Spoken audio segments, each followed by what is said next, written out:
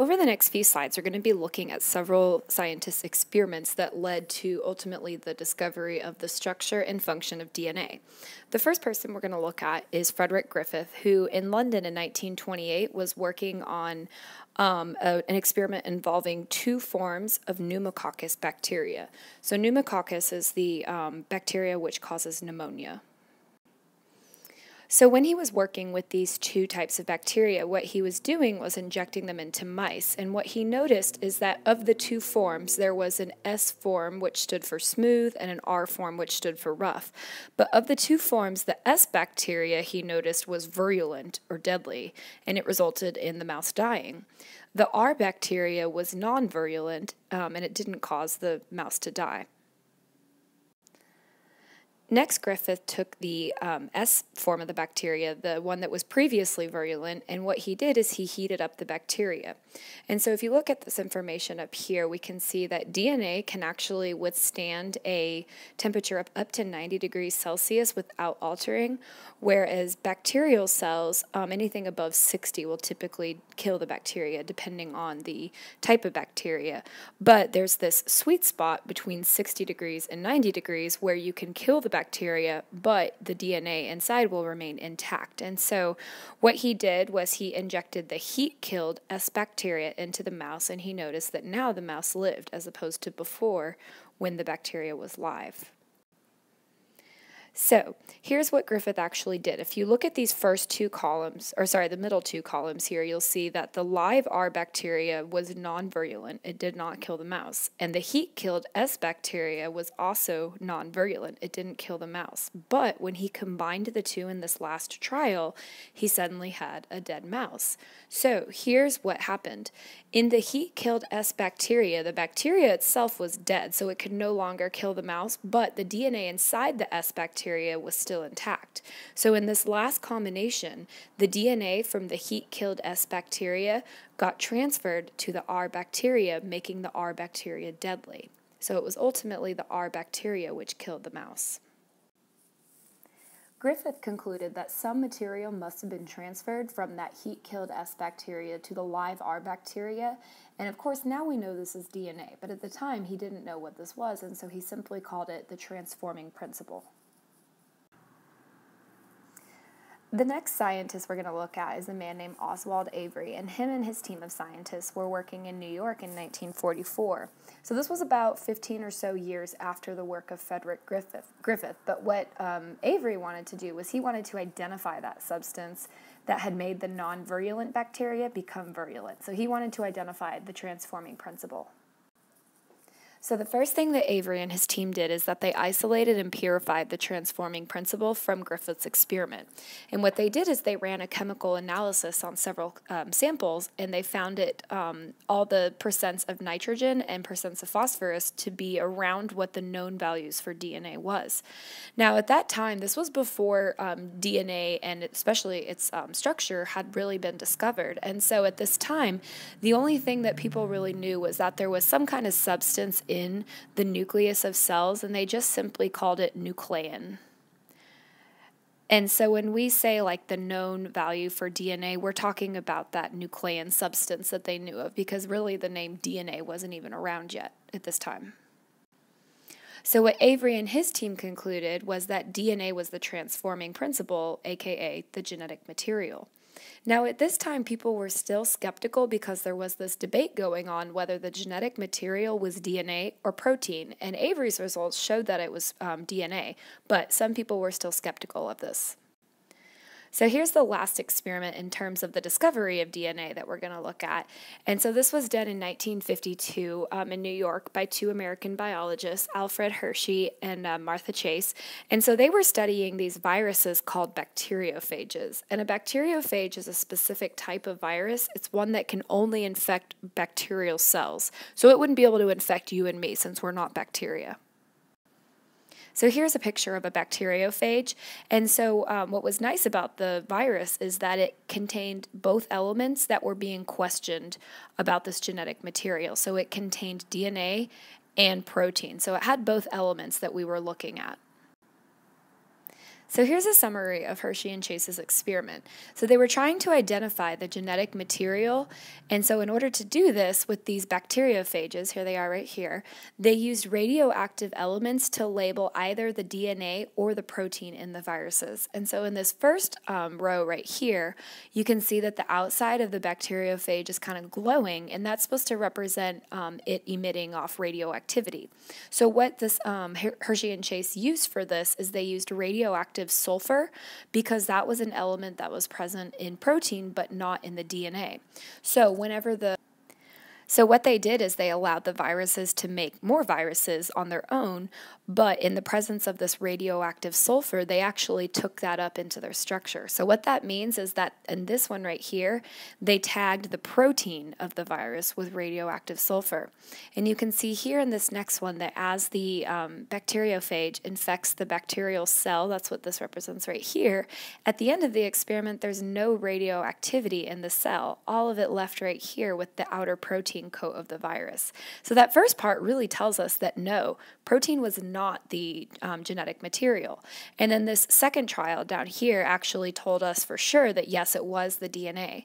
So in this case, they actually tagged the DNA with radioactive phosphorus. And so what happened is that by the end of the trial, when the viruses infected the bacterial cell, they noticed that the radioactivity was now inside the cell. And that told us that it was the DNA that got injected into the cell. Therefore, DNA was the genetic material. So Hershey and Chase's final conclusion in their experiment is that it is DNA, not protein, that is the genetic material. The next scientist we're going to look at is a man named Erwin Chargaff. And so in 1949, he was working in New York as a biochemist, and he was studying the amounts of the nitrogen bases present in DNA. So we know already that the nitrogen bases in DNA are A's, T's, G's, and C's. And so what he noticed is that the amount of adenine always equals the amount of thymine in a sample of DNA, and the amount of guanine always represents the amount of cytosine. And so what he concluded is that there must be, for every A, there's a T, and for every G, there's a C. And in doing so, he was able to conclude that adenine always pairs with thymine, and guanine always pairs with cytosine. So these are what we call complementary base pairing rules.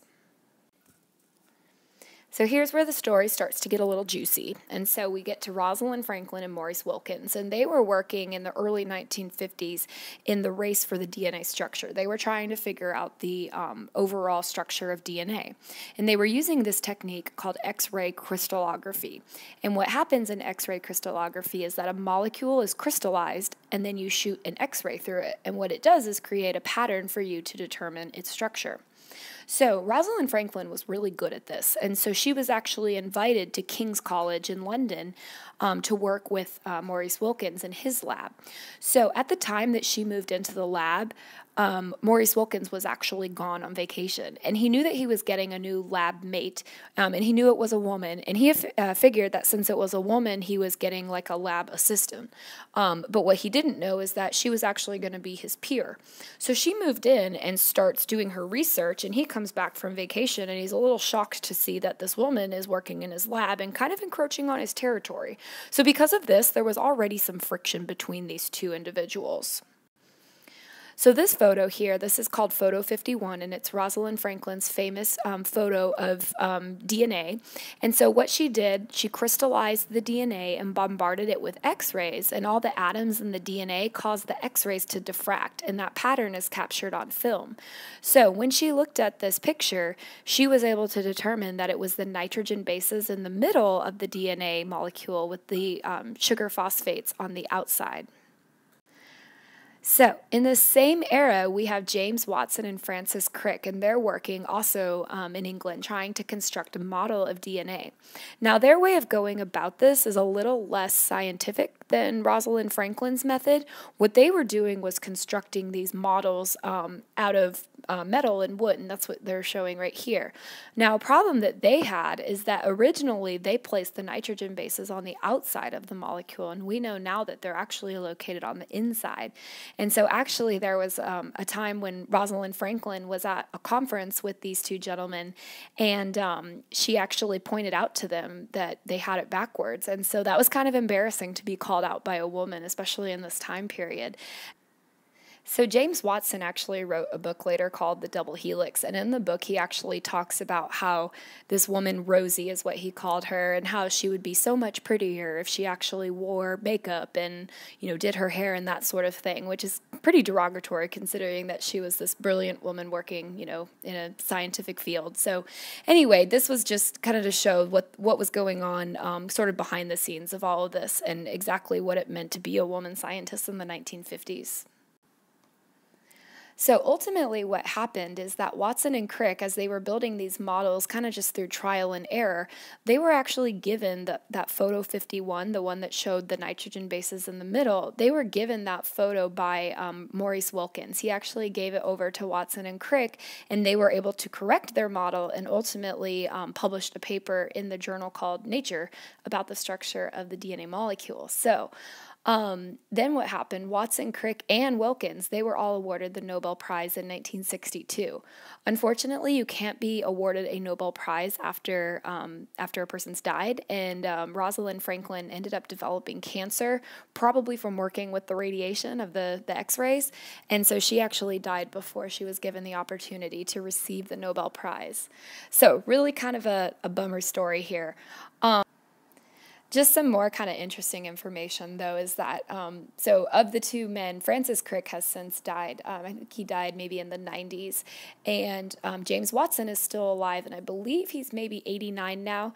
And so James Watson, though, he's made several comments throughout his kind of older adult life that have kind of gotten him into trouble, and one comment in particular, basically people stopped giving him funding that he needed for scientific research that he was continuing to do. So he is actually the only person in history to have sold his Nobel Prize, the medal he got for the Nobel Prize, for money. And so he sold it for about $4.1 million so that he could have the money to continue funding research. But you can actually look up on Wikipedia, if you look at James Watson, there's a whole section titled Controversies, and it talks about the different comments that he's made that really have either offended people or even angered people. And so a lot of people are refusing to fund his research now. Another interesting thing that I like to point out is that this was in 1953, and 1953 really is not that long ago, and I always bring up to my classes that my dad was born in 1953, and he's 64 now, so literally in his lifetime, you know, the structure of DNA was first discovered, and, you know, we figured out that it was DNA and not protein was the genetic material, and all these things that were starting to come up back then. Just think about how far we've really come now with science and technology. It's really pretty amazing.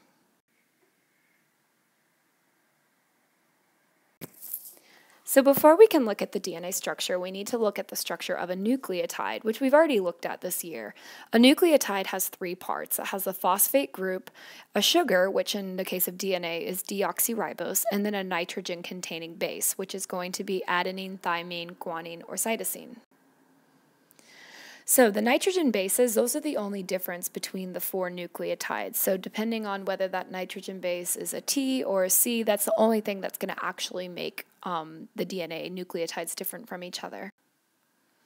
So earlier we talked about Chargaff and how he analyzed DNA from several organisms, and he found that it was the same four bases in all of the DNA in the organisms he looked at. And for a while he thought maybe they're always present in the same ratios, but then as he thought about it more, he realized actually each organism needs to have its own DNA because that's what determines its own unique traits. So earlier we talked that Watson and Crick, with the help of Franklin and Wilkins, discovered that the structure of DNA is a double helix. The DNA backbone is composed of repeating pentose sugars and phosphate groups, and because of that, we refer to it as the sugar-phosphate backbone. So this is the sugar-phosphate backbone right here. The DNA backbone is held together with covalent bonds. In fact, every single line that you see here that's a solid line is a covalent bond. So this bond, this bond, this bond, this bond, these are all covalent bonds. When we're talking specifically about a bond between a sugar and a phosphate, so this one, this one, this one, this one, those all have a special name. They are called a phosphodiester bond, and it's a covalent bond, but when it occurs between a sugar and a phosphate, we call it a phosphodiester bond. The bonds that are between the strands of DNA are hydrogen bonds, and these are the same weak interactions that we saw back when we looked at the properties of water. So these bonds are not true bonds, they're just simply an interaction, and they're relatively weak, which is actually good. It allows the DNA to be able to separate from itself, to pull the two strands apart, and then have them come back together, kind of as if both strands were like a magnet. So what we call the base pairing rules, they show how the nucleotides always pair up in DNA. And so because A's and G's are what we call purines with a double ring, and C's and T's are what we call pyrimidines with a single ring, that means that the helix overall has a uniform width to it. So, and then finally, we say that DNA is anti-parallel, and that just means that it's parallel, the two strands are parallel, but they run in opposite directions, or they have opposite alignments. And so whichever direction the sugars are pointing to, that is what we refer to as the 5' end, which makes the other end 3'. And over here, you can see that it's just flipped. The 3' end is up top and the 5' end is down below. The name for this actually comes from the location of the carbons in the sugars, which we don't need to know specifically, but that's just where those names are coming from.